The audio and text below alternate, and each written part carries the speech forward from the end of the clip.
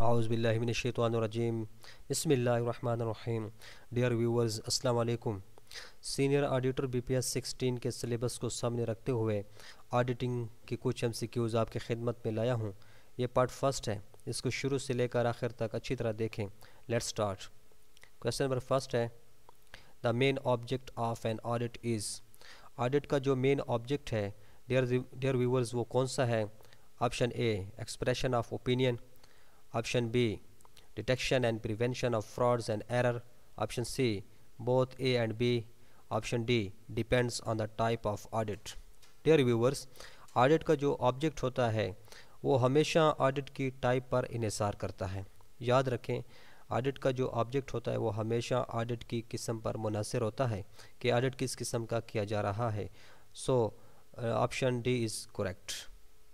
Question number 2 है, the title of AAS2 Audit and Assurance Standards issued by the Council of ICAI, the Institute of Chartered Accountants of India.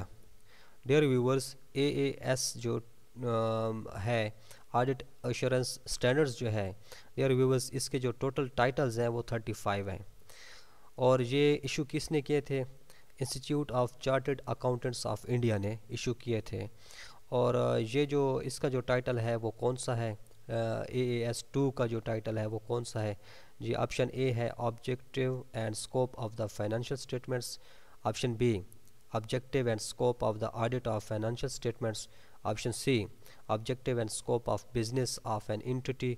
और option D, objective and scope of financial statements audit. Dear viewers, इसका जो objective है AAS2 का जो title है वो है option B, objective and scope of the audit of financial statements. Question number 3 देखें, which of the following is not true about opinion on financial statements. Financial statements पर ये नीचे जो ओपिनियंस हैं इनमें से कौन सा ओपिनियन ट्रू नहीं है? ऑप्शन ए देखें, the auditor should express an opinion on financial statements, right. Option B, his opinion is no guarantee to future viability of business, right. Option C, he is responsible for detection and prevention of frauds and errors in financial statements, is not right. Option D, he should examine whether recognized accounting principles have been consistently right. Dear viewers, इसमें जो option C है ये true नहीं है, बाकी सारे true statement हैं। So option C is correct. Question number 4 देखें, अ cell of ₹50,000 to A was entered as a sale to B. This is an example of. Dear viewers, इसमें एरर का जिक्र बताना है कि कौन सी एरर की गई है। अब 50,000 की सेल ए को की गई है और गलती से हमने बी को सेल रिकॉर्ड की, सेल की हमने एंट्री ट्रांजैक्शन की, तो इसलिए ये कौन सी एरर होगी डियर व्यूवर्स? अब एरर्स ये देखें, option A error of omission, option B error of commission, option C compensating error और option D error of principal. Dear viewers, जहाँ पर फिगर की अमाउंट की गलती हो जाए तो वो हमारी कौन सी एरर होती है? एरर ऑफ कमीशन होती है। वो हमारी कौन सी एरर होती है? एरर ऑफ कमीशन होती है। Question number 5, goods sent on approval basis have been recorded as credit sale. This is an example of. ये भी एरर की किस्म है और इस एरर में किस चीज़ का जिक्र किया गया है? सेल का, कि सेल हमने कैश पर की लेकिन हमने उसको क्रेडिट सेल गलती से हमने उसको रिकॉर्ड किया, तो ये कौन सी एरर होगी? Error of principal. Option A और option B error of commission, option C error of omission और D error of duplication. Dear viewers, जहाँ पर प्रिंसिपल की गलती हो जाए, मतलब कैश सेल के बजाय हम क्रेडिट सेल करें, कैश परचेज़ की जगह पर हम क्रेडिट सेल रिकॉर्ड करें, तो ये हमारी जो एरर होगी ये एरर ऑफ प्रिंसिपल होगी। तो option A is correct. Question number 6 देखें, which of the following statement is not true. मुंतजज़िल statements में से कौन सी स्टेटमेंट ट्रू नहीं है? Option A, management fraud is more difficult to detect then employ fraud, right.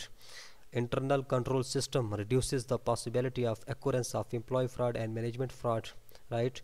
Option C, the auditor's responsibility for detection and prevention of errors and fraud is similar. And option D, all statements are correct.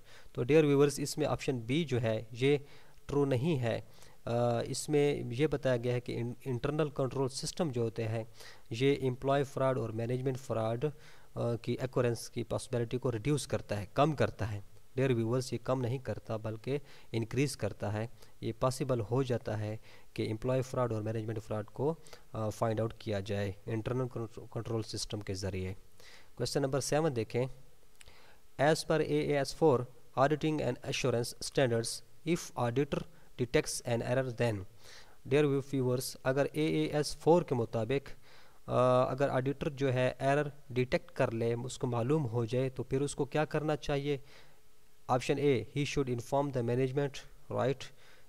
Option B, he should communicate it to the management if it is material, right. Option C, auditor should ensure financial statements are adjusted for detected errors. Option D, both B and C. Option B and C is correct. Option both B and C is correct. Question number 8 देखें। Which of the following is not a limitation of audit as per AAS4। AAS4 जो है इसके मुताबिक मुंतज झेल में से कौन सी limitation में नहीं आते? Objectivity of auditors judgement. Option B, selective testing. Option C, परसुएसिवनेस of evidence. Option D, limitations of internal control system. Dear viewers, option A is correct, objectivity of auditors judgement. ये लिमिटेशन नहीं है। AAS4 जो title है इसकी audit की limitation के मुताबिक ये हमारा ऑब्जेक्टिविटी ऑफ ऑडिटर्स जजमेंट ये इसकी लिमिटेशन में नहीं आता। क्वेश्चन नंबर 9 देखें। How many principles are listed in AAS1 which govern auditors professional obligation. Option A 9, option B 14, option C 7, option D 8। AAS1 assurance audit and assurance standards 1 जो है इसमें जो प्रिंसिपल्स लिस्ट किए गए हैं, डिस्क्राइब किए गए हैं, वो उनकी तादाद कितनी है? 9। क्वेश्चन नंबर 10 देखें।